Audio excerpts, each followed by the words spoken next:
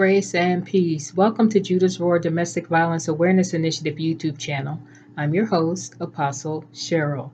Today's topic is helping a survivor. We're going to talk about 10 ways that you can help a survivor of domestic violence.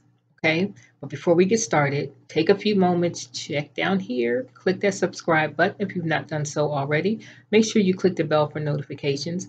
We release a new YouTube video premiere every Sunday evening at 4 p.m. Central Standard Time. Okay, let's get started. We're talking about helping a survivor. One of the first things that you can do is to be intentional about asking before touching or hugging a survivor. Ask permission. May I give you a hug? Okay. Ask permission before you touch them. Oftentimes they are very, very anxious, dealing with post-traumatic stress disorder, having been verbally assaulted, physically assaulted in many, many cases. So mind their personal space and their boundaries, which is something that the abuser absolutely violates. Okay. A violation of your personal space is inherent in domestic violence situations. Certainly, with us all dealing with this pandemic globally, with COVID-19 and all of its many variants, we want to be safe and practice social distancing whenever possible. But in an event that you're with a survivor and they're sharing something with you and you feel like they need encouragement, ask permission before you touch or hug them. Okay, that's number one. Number two, when you are talking to them and asking for clarification, be sure to use their own words, the words that they're using to describe their experience. Okay, so that raises a question. What if they say, well, Joe was just having a bad day and he's a little irritable, but you recognize that the behaviors that she has described, that Joe has engaged in, are abusive. Rather than making a statement, well, that's abusive, he's abusing you or she's abusing you, phrase it this way in the form of a question. Well, have you considered that maybe that's abusive? Have you considered this? Or it kind of sounds like it might be that.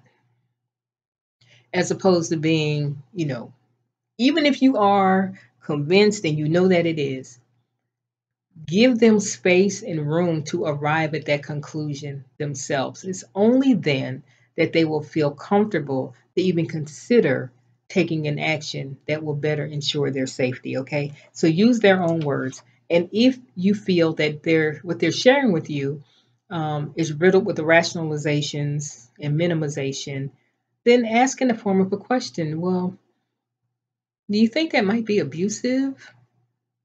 Do you think that might be a little over the top? Or hasn't that happened more than once? You know what I mean? So ask in a compassionate way, giving them time to consider what you are saying, okay? Number three, believe them. Believe them. If someone tells you that they're being mistreated, believe them. Don't come out of the starting block with 10 cajillion questions about are you sure and what exactly is happening. Believe them. Believe them. Okay? Number four, understand that a victim may disclose their abuse days, weeks, months, even many, many years after it has taken place. I'm going to say that again.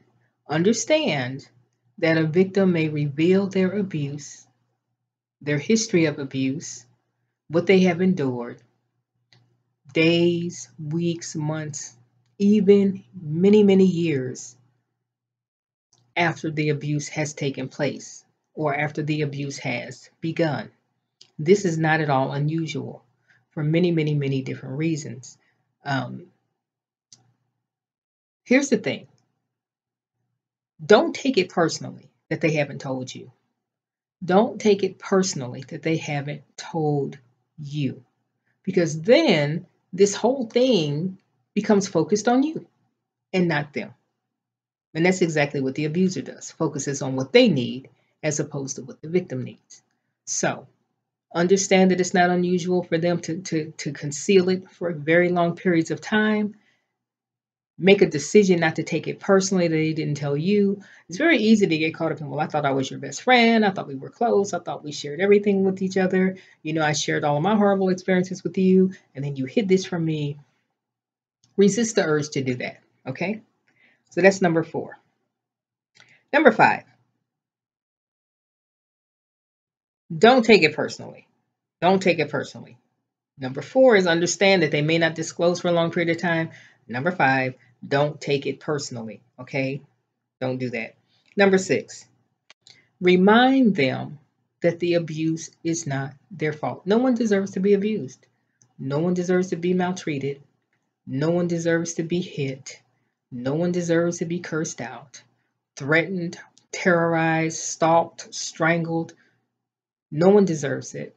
Remind them of this, because most victims struggle with that. They are so ground down and so beat down verbally, financially, and all these other ways that they come to believe the abuser's lie that somehow it's their fault and somehow they deserve it. Now, I'm saying even if they've done something wrong, even if they've done something that you, as a supporting person in their life, totally disagrees with, they did not deserve to be abused.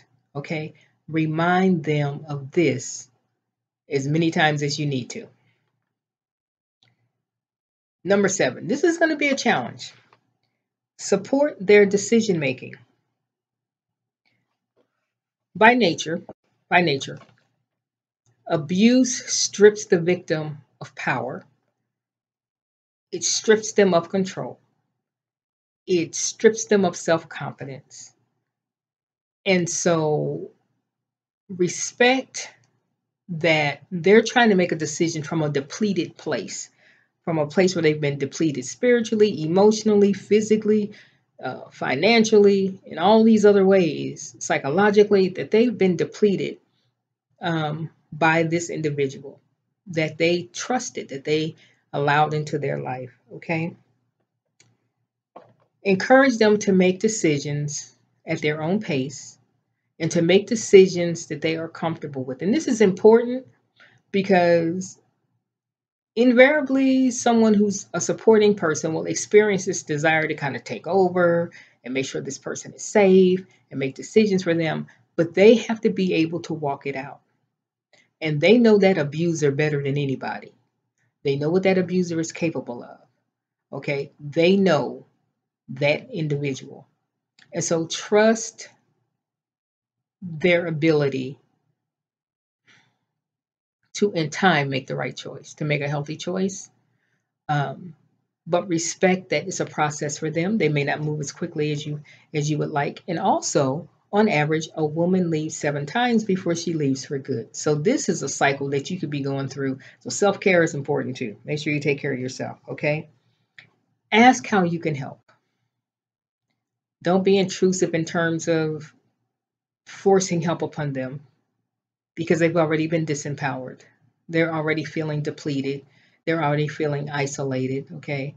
And also, you don't want to give the abuser any leverage when they try to say that you're intrusive or you're a bad influence, that you really don't understand them, that you're just trying to make them do what you want them to do. Okay, so you have to use wisdom. Encourage them to make decisions.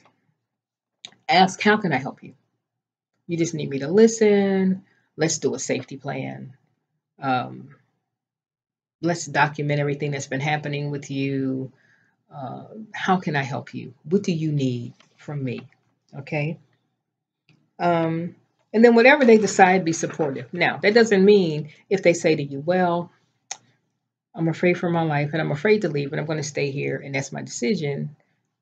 I'm not suggesting that you say, yay, that's awesome and that's wonderful. Express your concern, okay?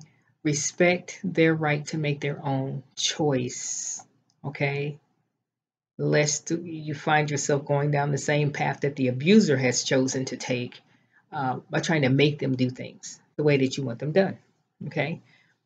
Provide local resource information. The best thing you can do is educate yourself and then to educate them in turn. Our YouTube channel is an excellent source of information regarding so many different aspects of domestic violence. The Domestic Violence Hotline is another outstanding resource, domesticshelters.org. There is Help Out Here, Stand Up Survivor. These are all organizations that, Unstoppable You Ministries, so many advocates out here. And so, although you as a supporting person may feel isolated, there's help out here. So, the best thing you can do is educate yourself and then offer these resources in a safe manner to the person that you are concerned about. Number 10, know your own limits. Know your own limits. Know how far you can go and remain healthy. Know how far you can go and remain healthy. Okay? You can be a better resource to your friend or your loved one if you are healthy yourself. It's okay not to have all the answers. Connect them to local resources in their community. Remind them that the abuse is not their fault. Remind them that you are supportive of them.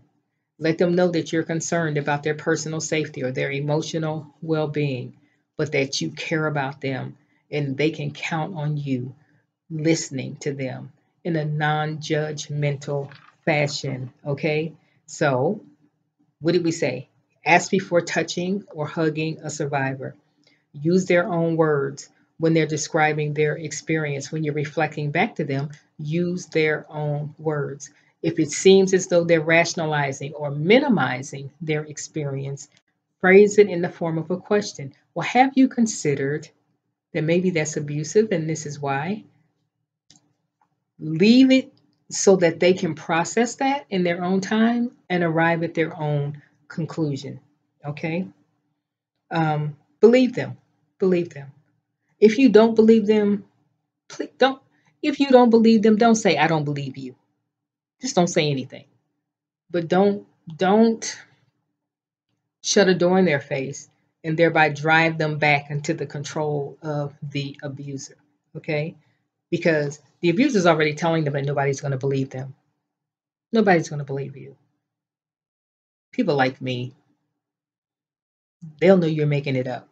Don't reinforce what the abuser is saying to them, even in your shock and dismay. Okay?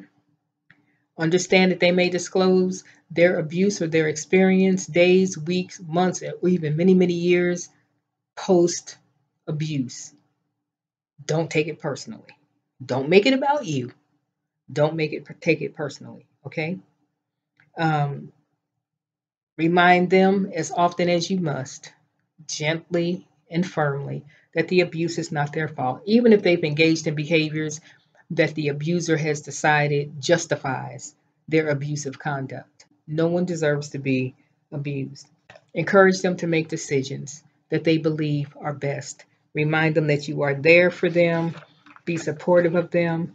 Let them know, listen, even if I don't think that the decision that you're making is the best decision, I do respect your right to choose for yourself. Okay? Provide local resource information and then know your own limits. All right. Thank you for spending time with us today. We hope that this video has been helpful to you regarding how you can best help a survivor. I am Apostle Cheryl with Judah's Roar, Domestic Violence Awareness Initiative, and we'll be back with you on next week. Blessings to you.